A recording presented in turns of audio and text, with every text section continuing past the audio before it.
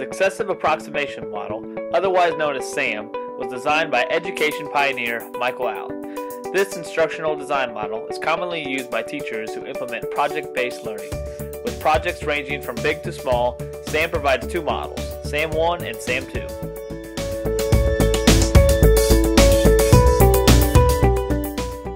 SAM 1 is a simple yet effective model for simple small projects.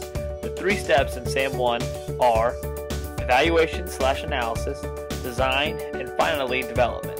This cyclical design ensures that students are consistently repeating all three steps throughout the project. No one step is more important than the other, which ultimately creates a more efficient and effective end product for students.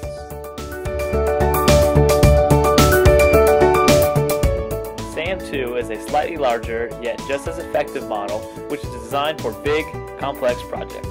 Students begin with the preparation phase. This is where a large amount of the brainstorming and background research happens. Team members may also discuss their roles for the project during this phase.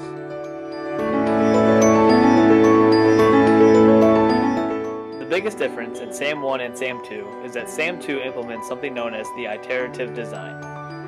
After the preparation phase, students begin the iterative process. There are two parts to this process: the iterative design phase and the iterative development phase. Think of the iterative design phase as the rough draft. Students are working on a prototype. When the creators of Super Mario built the first game, they didn't build the entire game at first. They built a prototype level to work out the mechanics of the game first. Same idea.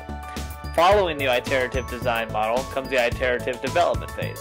This is where the components from the early planning stages and the prototypes and all of the other work come together to create a final project.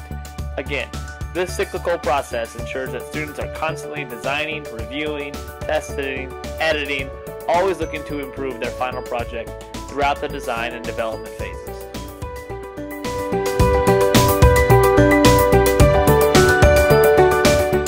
For my own classroom, which consistently features computer-based project learning, SAM is an easy choice. Whether we are designing video games or designing 3D houses, students are constantly collaborating, working independently, designing, testing, and editing projects. No matter if I am employing SAM 1 or SAM 2, both are effective in helping me raise the bar, promote quality work, critical thinking, and problem-solving skills, all of which are crucial for our students to have success in the 21st century.